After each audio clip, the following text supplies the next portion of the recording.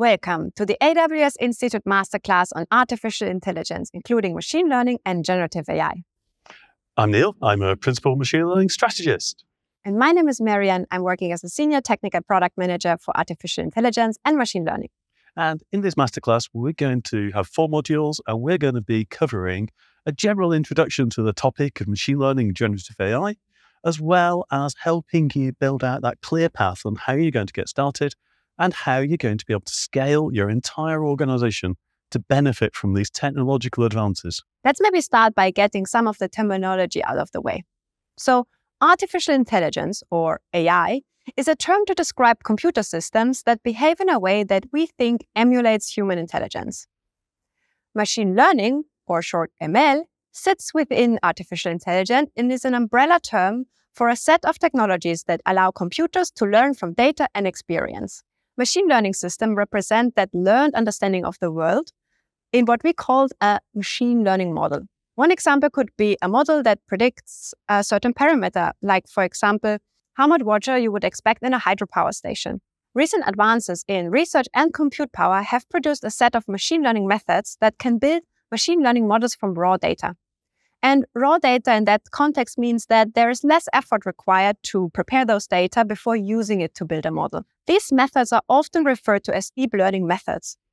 The term deep is used as these machine learning systems typically use a multitude of processing layers to train and build such a model. There are a range of typical applications for such deep learning models, such as image classification or speech recognition.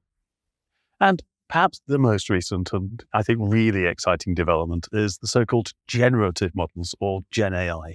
These differ from, unlike the previous models that we might now think of as traditional ML, they were trained for a single purpose.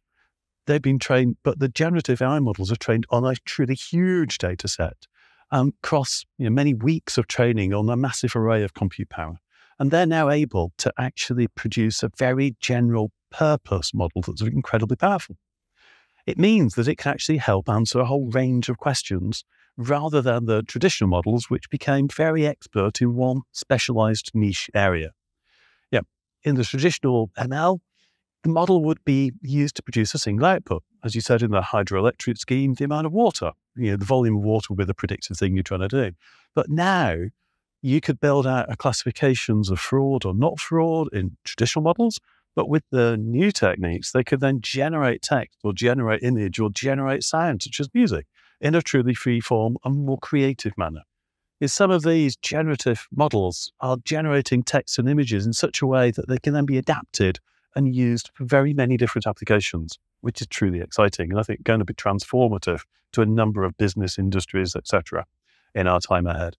The models are often referred to as foundation models in that they're reused many times, or perhaps large language models, or LLMs. And the ability to use these foundation models and machine learning in general is a really tremendous accelerator in how we can actually tackle valuable applications in the domain of the public sector. And with this opportunity space, it's amplified by just the accessibility of this technology to the general public and the ability to use it using natural language. So there is a huge interest and also use within our population. So while there's much excitement, at the same time, leaders within the public sector need to reflect on the implication of the adoption of these technologies at scale and ensure responsible use. It's important to make sure that applications of artificial intelligence are trustworthy, that they are not biased such that some groups of people are treated unfairly, that they are built from data which is appropriate to use, and where we need to can explain the model outcomes and the decisions that are made. So let's explore some opportunities and discuss how the public sector can benefit from these technologies already today.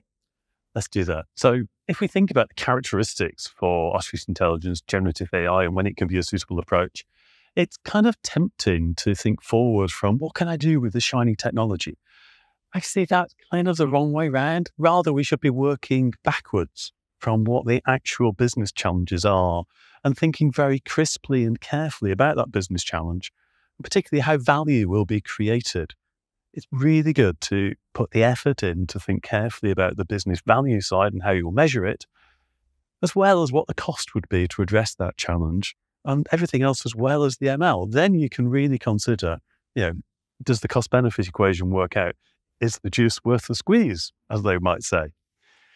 But let's think about some of the use cases that we've seen. There's been many of these across many different areas. Maybe decision effectiveness is probably one of the first ones I'd just like to think about. How can you make sure that all the right data is being thought about to make the best possible decision? Customer service agents are a good example of this, where actually they've got a huge catalogue of back cases which have been resolved. They've got lots of FAQs. They've got so much documentation.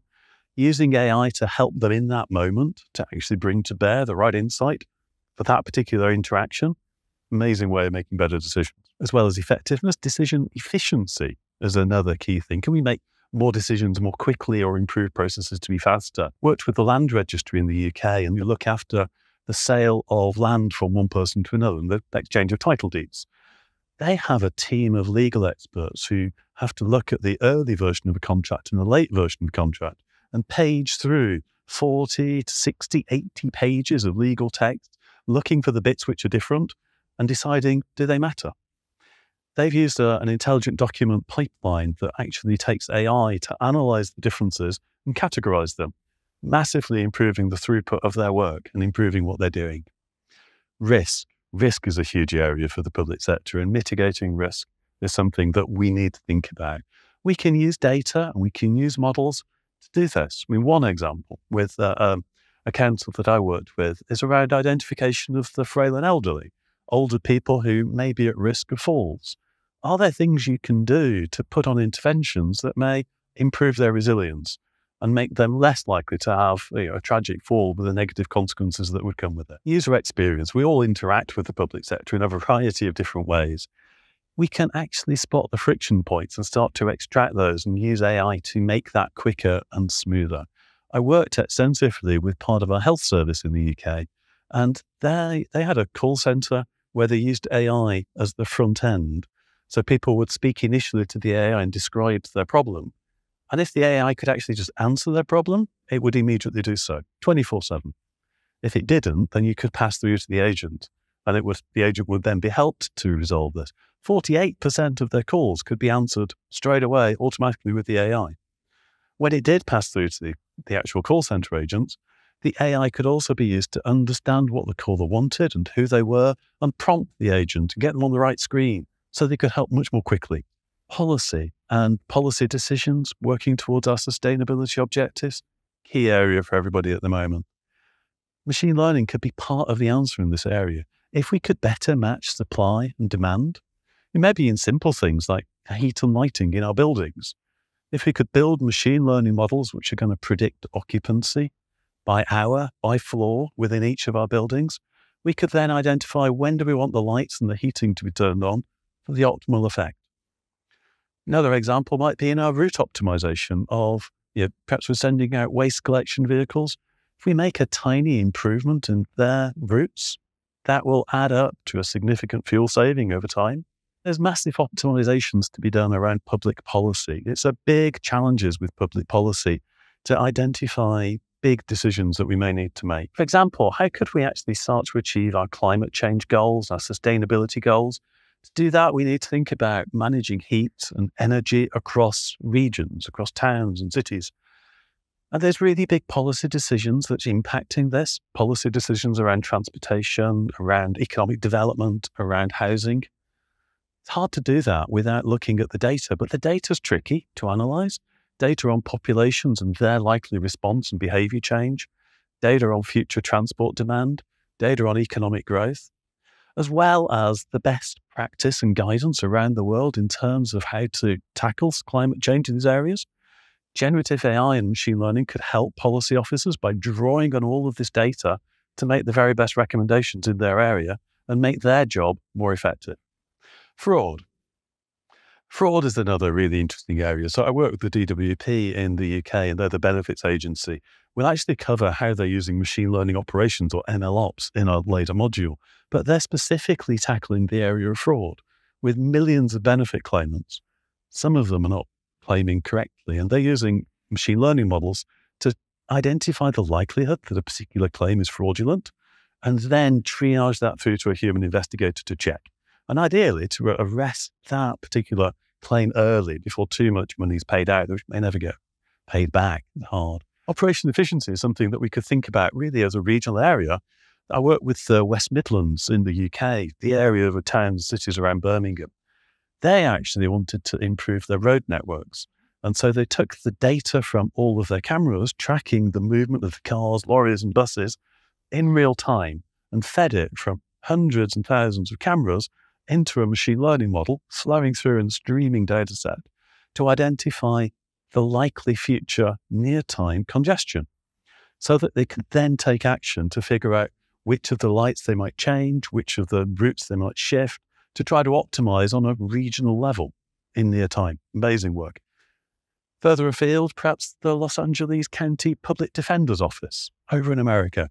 They had teams of secretaries manually trying to extract from thousands of documents the names of the litigants, the claimants, the charge, the date, the location. And all these documents are in different formats, which makes it really hard for most techniques to sort of automate. But using generative AI, we can actually understand the context of the document and pull out these key entities in an intelligent document processing that actually managed the whole pipeline for them. They started to see 85% savings in the manual effort required across those thousands of documents. I think I've shown there's a whole range of incredibly exciting use cases, and it's an amazing moment to be using AI in the public sector. These were a set of very exciting examples. Each machine learning system must respect the rule of law, human rights, and values of equity, privacy, and fairness. We will share some best practices throughout the modules of this masterclass around responsible AI, which you can see as a starting point, but not as a final answer, as the field is rapidly evolving. We'll further highlight which domains within an organization need to be transformed and which capabilities need to be developed in order to get started and get scaled. So in this module, we have learned what artificial intelligence is. We've learned how machine learning, deep learning, and generative AI fall under that umbrella. And we have examined potential use cases for artificial intelligence in the public sector. In the next module, we will learn how to get started. See you there.